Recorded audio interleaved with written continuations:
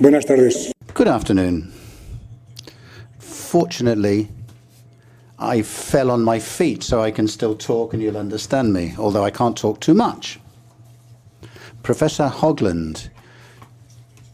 Very nice to hear you, and particularly the nice words that you said about this beautiful island. So thank you for coming. Gracias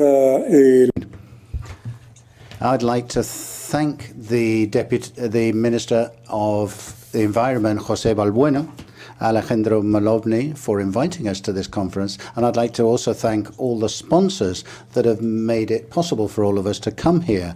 And of course, I'd like to thank the Recicla Canary Island Foundation, along with the organizers, who's enabled all of us to be here. And one way or another, for those of you who are listening to these presentations, I hope that they're interesting, and I hope this is the start of a beautiful friendship that will help all of us to work towards our objectives. My name is Carlos Monreal. I work in a company called Plastic Energy. We work on developing technology that will convert one fraction of our rubbish, a small fraction, which is a specific kind of plastic which is very difficult to recycle. In the present, some of the slides I've seen that I'm going to present, I hope to be able to explain this to you. We didn't just develop the technology, we also invested in it. We built plants, and we've also invested somewhere around 50 million euros in instruments and stuff in order to make this dream come true. It's a very simple process. Plastic, as you know, comes from petroleum, from oil. About 10% of all the oil that's produced in the world is used to make different kinds of plastics. So what we do is the reverse process. We take the plastic waste and turn it back into a kind of oil or a hydrocarbon derivative. I'll try and explain how we do this. We get the plastic waste, less than 10% of all the rubbish that we produce on a day-to-day basis. The plastic waste is treated. We put it into a process whereby we generate this hydrocarbon that can be used for different kinds of applications.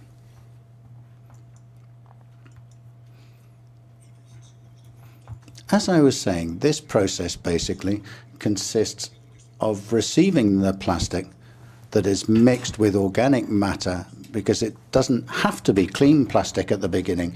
It can be any plastic of any kind of color. It can be contaminated with any other kind of substance. Or it doesn't have to be low density or high density polyethylene. It can be mixed with any kind of plastic.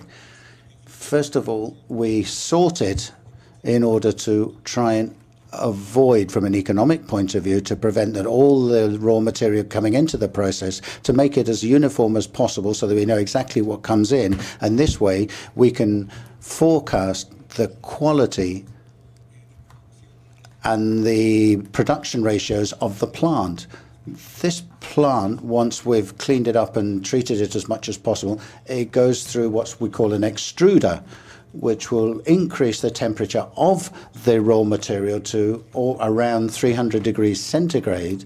It's then sent into a reactor where it generates energy, which turns the plastic into a gas, which gives us the hydrocarbon chain. We separate the short links from the long links, and we can use it for different kinds of applications. We can either distill it. If we do this, the hydrocarbon chains, we separate the light components from the top, such as kerosene, or at the bottom, it could be commercial diesel that can be used directly in any kind of vehicle, depending on local legislation and the obligations you have of mixing the hydrocarbons. It's a very simple process, as I said, because from there, what we do is we store it so that I can use it and take it wherever I want. It's a very simple model, as I've seen. It's the same everywhere. We don't believe in a state that has to force users to comply, or they get penalized or punished. We don't believe in that. We don't think that's the future of our society. We think that just as way we accepted technology and we all use mobile phones, nobody forces us to use an iPhone or a Samsung for our communications. And by the same way, the most efficient way is to persuade society with facts that this is technology that we can use and it will help us, but we're certainly not going to force anybody to do anything. But our working model is very simple. I've been working on this for some 5 years. Obviously, we try to ensure the raw material that we get, because there are different ways of ensuring our supply of raw materials. Each of our plants processes in the current models, which are scalable, and we work between 20 and 22 tons a day of raw materials that we process each day. This generates about 300 and 330 days a year. We generate approximately 38,000 barrels of refined oil or hydrocarbons. We then test this. We have a high conversion rate, as we can see. It's over 80%, all of which depends on the origin of the raw materials. I'm talking about raw material. I'm not talking about waste at any time. And then on the other hand, we get different kinds of products, which depending on the price, the sales price and the market, either the customer will buy kerosene, diesel, or some synthetic gas that we can use for manufacturing plastic again. Then on the other hand, we sell the product itself. So one way or another, we look for customers who can ensure a long-term procurement.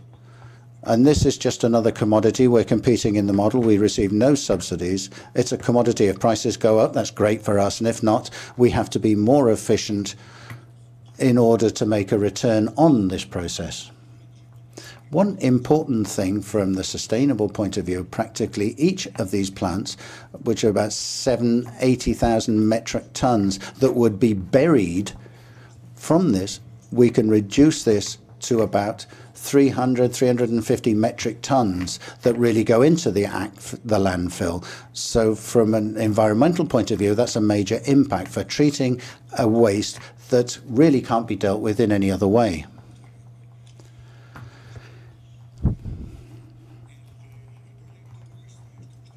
This is not a theory. As I've said, we already have a plant up and working in Mérida on mainland Spain. As you can see from this photos, another plant. This is a photo taken in March 2015, close to Seville. So let's have a look at the kind of raw materials we can use. Anything and everything, with the only exception we don't want PVC, or as little as possible. 0.5% of the weight can be PVC, but no more. And we don't want PET either, for several reasons. First of all, it has a low content of hydrocarbons, and secondly, because there's a major market. We're only interested in the raw materials that are difficult to recycle, and the PET is very easy. The problem with plastic, as we say, in Europe, we manufacture 1 million tons of plastics every week. 1 million tons a week in Europe, and 1 million tons a day, a year of plastics is produced. And this is the objective that we're heading for. It's a very small fraction, but it's an important fraction, because as we've seen in other presentations, plastic persists in the landfills for years and years. So what we do, we produce plastics. We produce over 300 million tons a year, and it's growing, as we can see, throughout the year significantly. Another essential point is the situation of landfills. You can't distinguish the different countries, but in red, this is the percentage of rubbish that ends up in landfills. In some countries in the north of Europe, as we just heard from Professor Hogland, we can find that there's very little landfill, but there's enormous energy recovery using the incinerates. that is one of the alternatives that I was talking to my colleagues before, an example of Gipuzkoa, where they use door-to-door collection in a highly complex system, and I'll finish right now, but in 30 days in Gipuzkoa, they're going to put out a major incinerator for tender to work on all the waste for Gipuzkoa. So all the experience of the last 3 or 4 years, something must have happened to convince them to build an incinerator. This is directly related with whatever technology you're going to use is directly related to the landfills and what happens to them. And just to round off, I'll skip this, Tenerife is going to be no exception. In Tenerife, we have a very specific project, thanks to a fantastic businessman, David Gustaman. He will be able to develop and work with the Island Council of Tenerife in order to build a plant that will be an international benchmark that will treat some 22 tons a day. We'll process this material. First of all, we'll do a mechanical recycling of part of the fraction for some 2,000 tons a year and convert this into pellets. And anything that cannot be mechanically recycled, we're going to do a chemical recycling process for which we are going to create, I can't see it from here, this hydrocarbon vapor,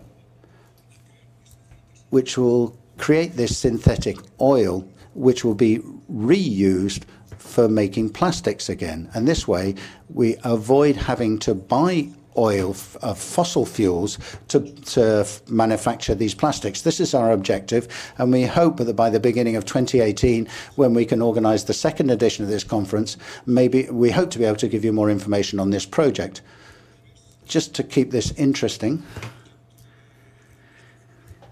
in July, we're sponsoring a flight from Sydney to Perth in Australia that will just use fuel generated in the Almeria plant. In August, we are organising another flight from Sydney to Melbourne. And in September, the BBC is going to start an awareness programme suggesting that there's an alternative way of treating difficultly recyclable plastic. So we're going to organise a flight from San Francisco to Alaska, sponsored by the BBC, by Sir Richard Attenborough, and we hope to raise awareness in society. We do have an industrial solution that's sustainable and profitable that will enable us to tackle the problem of plastics that currently end up in the ocean. Thank you very much.